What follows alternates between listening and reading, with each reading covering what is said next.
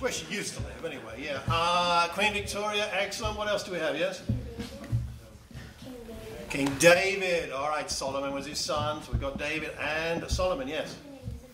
Queen Elizabeth, our reigning queen. 90-something, right? I mean, amazing. Yes, any more? You've had an answer. Anybody else? King William of Normandy. King William of Normandy. 1066 and all that. Yeah. I'm impressed with your memory. Your parents were probably alive at that point, and they probably told you all about it, first-hand account, I'm sure. You have one? Henry VIII. Henry VIII, I am. Henry VIII, I am, yes. King Harold Godwinson. Harold? Godwinson. Godwinson. Harold Godwinson. We're talking a long time ago, aren't we? Yes, we are. Any more? Yes. Pharaoh. Well, you know, that's a really good one, because although he didn't have the title king, he definitely was a king. So that's left field and creative. Thank you very much. Was there one more over here somewhere? Yes, Sarah? King Harold II. King Harold II. King Harold III. What about the fourth? Was there a fifth? Second. Only the second? Okay. Yeah, kings and queens. We look up to them. Sometimes we look not so much up to them because of their behaviour. Sometimes it's admirable, sometimes it's not. But there are lots of kings and queens through history. Now, let me ask you a different question. What do you think it would be like to be a king or a queen? What would it be like if that was your situation? Yes? Boring. A bit boring. I must admit, I feel sorry for the Queen now and again with all the people she has to meet, and if she may not be that interested, I don't know. What would it be like to be a king or a queen? Difficult. Might be hard work. Yeah. Fun. It might be fun. Think of all the palaces you could go and have fun in. Yeah, and all those lovely places you could go. It could be fun, the ride in the carriage. What else, yes? It would be sometimes boring. It might be sometimes boring, sometimes exciting, sometimes boring. Brave. Sorry? Did you say brave? Yeah, you might have to be brave. Especially in the olden days, if you were the king, you were supposed to go off and fight. Right? In the army. In fact, you're supposed to lead all your troops. Absolutely, yes. If the queen went out and she saw a monster, and mummy had to come out. If the queen went out and saw a monster, then her mummy might come out. I think she would. I think she would. I think you're right. That's what mummies are for. To fight monsters, right? Yeah, well, it's part of what they're for, definitely, amongst a few other things. All right, let me read you a story about a king. And I need some sound effects, and I'll tell you when they come. All right? This story is called Yertle the Turtle. There are definite, significant spiritual applications, adults, so pay attention and figure it out as we go. All right, I'll read the story. On the faraway island of Salamason, Yertle the turtle was king of the pond. A nice little pond. It was clean, it was neat, the water was warm, there was plenty to eat. The turtles had everything turtles might need, and they were all happy, quite happy indeed. They were, until Yertle, the king of them all, decided the kingdom he ruled was too small. I'm ruler, said Yertle, of all that I see, but I don't see enough. That's the trouble with me. With this stone for a throne, I look down on my pond, but I cannot look down on the places beyond. This throne that I sit on is too low down. It ought to be higher, he said, with a frown. If I could sit high, how much greater I'd be. What a king. I'd be ruler of all I could see. So Yertle the Turtle King lifted his hand, and Yertle the Turtle King gave a command. He ordered 9 turtles to swim to his stone, and using these turtles he built a new throne. He made each turtle stand on another one's back, and he piled them all up in a 9-turtle stack. And then Yertle climbed up, he sat down on the pile. What a wonderful view! He could see almost a mile. All mine! Yertle cried. Oh, the things I now rule. I'm king of a cow. Sound effect. And I'm king of a mule. Sound effect. Well, that sounds like a very sick mule to me. I'm king of a house, what's more beyond that? I'm king of a blueberry bush and a cat? Yeah. I'm Yertle the turtle, marvellous me, for I am the ruler of all that I see. And all through the morning he sat there up high, saying over and over, a great king am I. Until round about noon. Then he heard a faint sigh.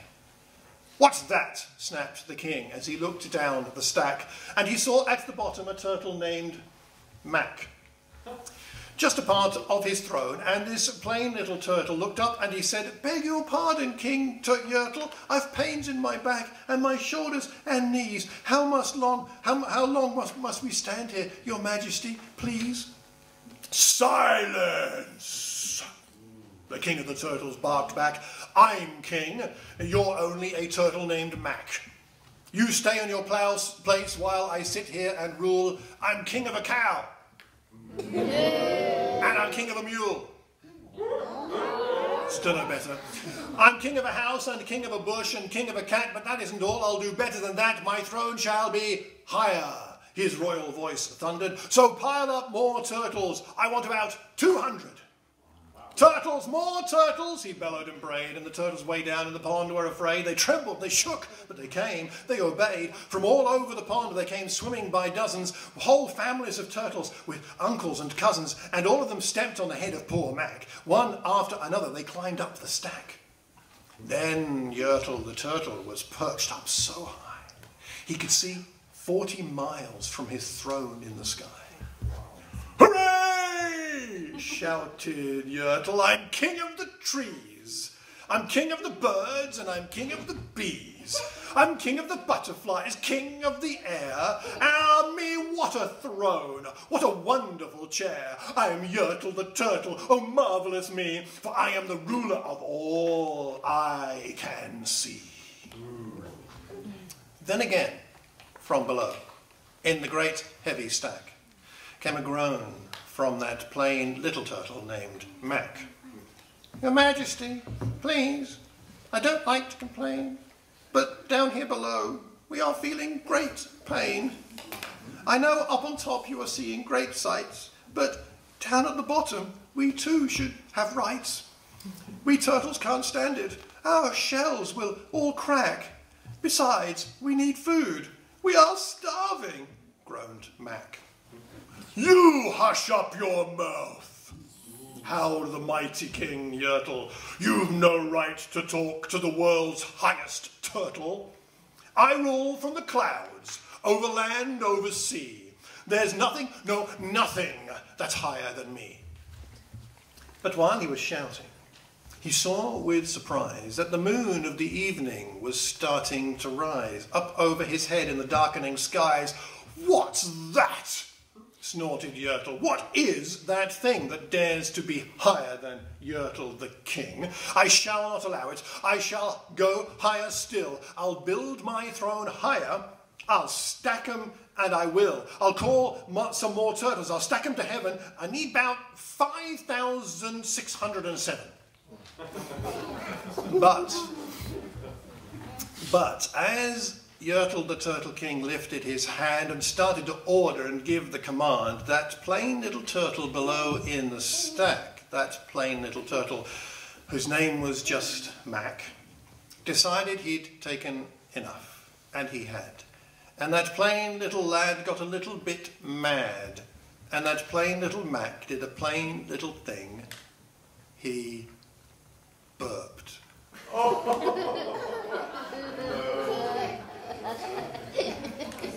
And his burp shook the throne of the king. And Yertle the turtle, the king of the trees, the king of the air and the birds and the bees, the king of the house and the cow and the mule, well, that was the end of King Turtle King's rule, for Yertle the king of Salamason fell off his high throne and fell plunk in the pond. And today, that great Yertle, that marvellous he, is king of the mud. That is all he can see. And the turtles, of course, all the turtles are free. as turtles and maybe all creatures should be.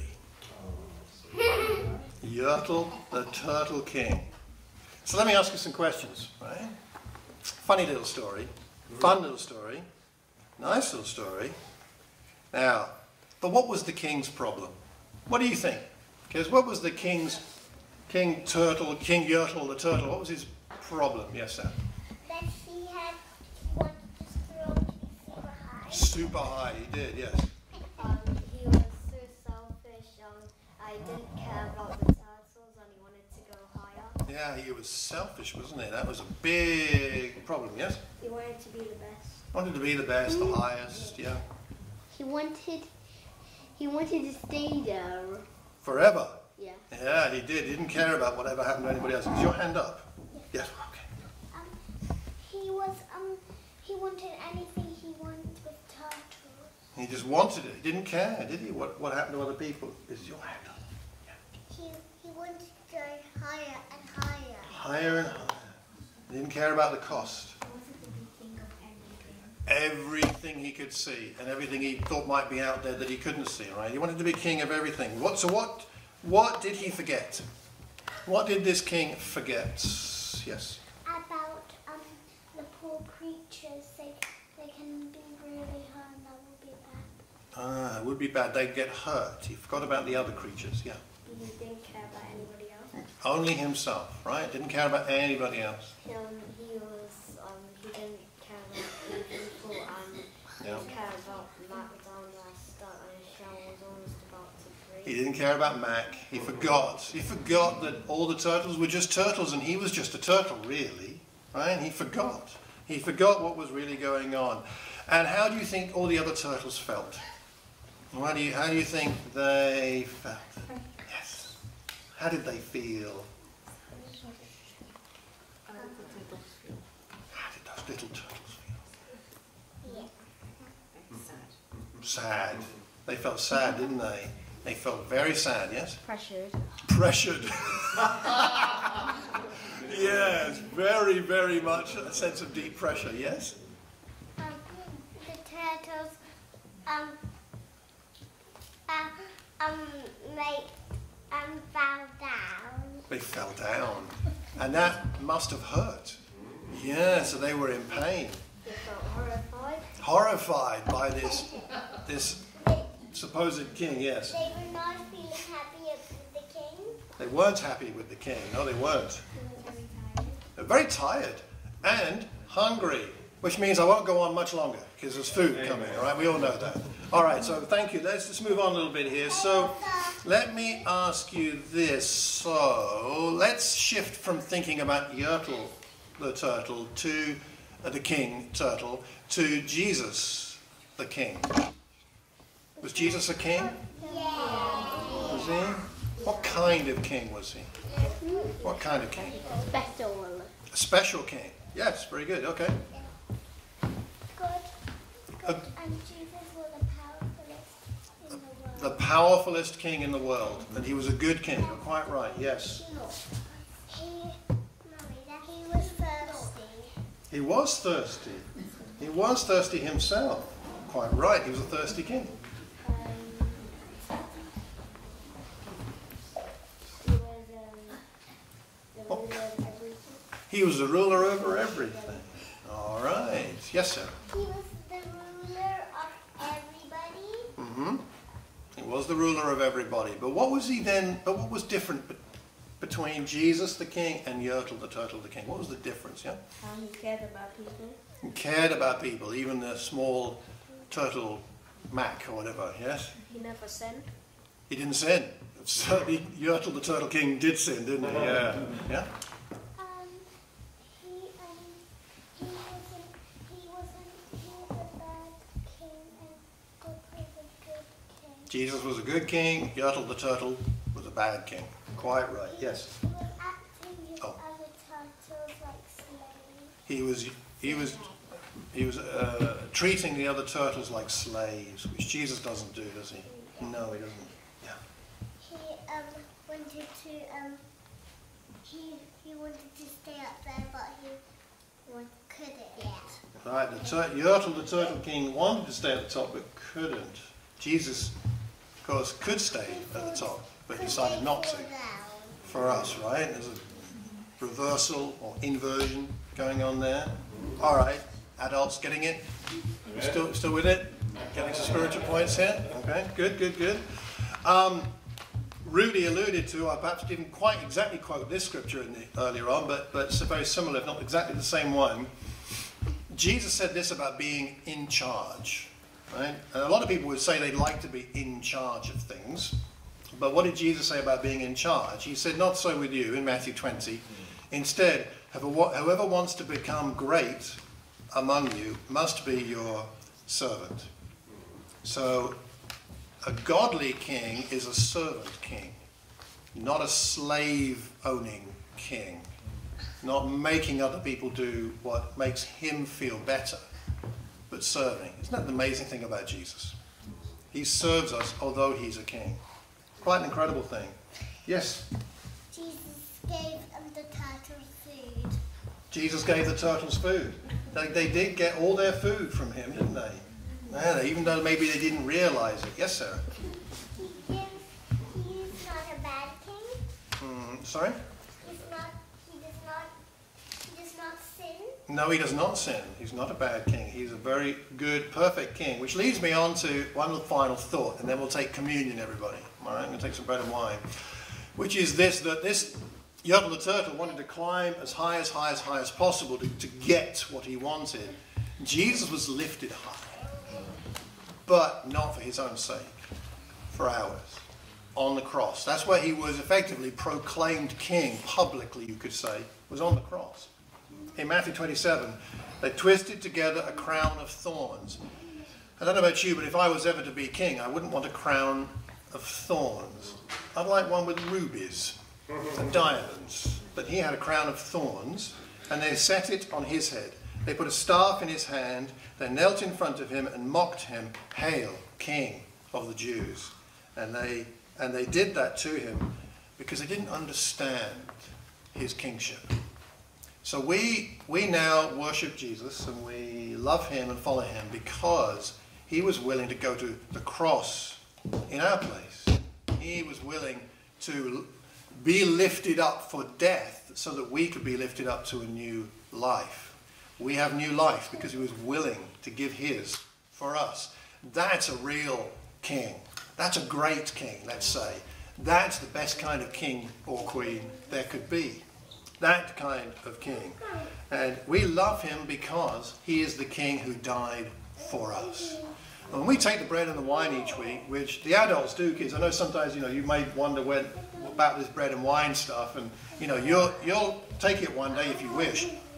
But the reason we taller, older, greyer, bolder people take it is because we love Jesus. We think he's amazing, and we want to be refreshed in our love for him. That's why we're doing this. His example inspires us to serve one another. This is a week, my friends, and we're going to go out from here to serve others. We're going to do it not because it's a duty, but because we're inspired by the different kind of leadership that Jesus shows us, as he is our servant king. So let's pray, and then we'll take some bread and some wine.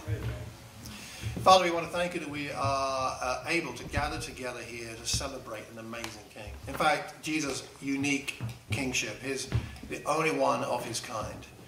Thank you that he was willing to be not just a king, not a kind of a worldly king, but a different kind of a king who truly served those of us who love him and follow him. Father, I want to thank you for his example, which means we don't have to be like other people of authority in this world who are looking to make themselves feel more comfortable, make things more convenient for them. But Father, instead we can serve others, giving up our own time and energy, because we know that you will reward those efforts because we are following Jesus. We thank you for this bread and wine because it reminds us of what Jesus did, that he made the ultimate sacrifice. And we pray that as we take the bread and the wine, that this will strengthen us in remembrance of Jesus to go and live like him in this world and make a difference, bringing the kingdom to fruition around us. Thank you for the children being with us today. Thanks that we can enjoy these stories and times of talking together. We're very grateful that you've made us this Christian community here in Lower Early. We pray all this in Jesus' name.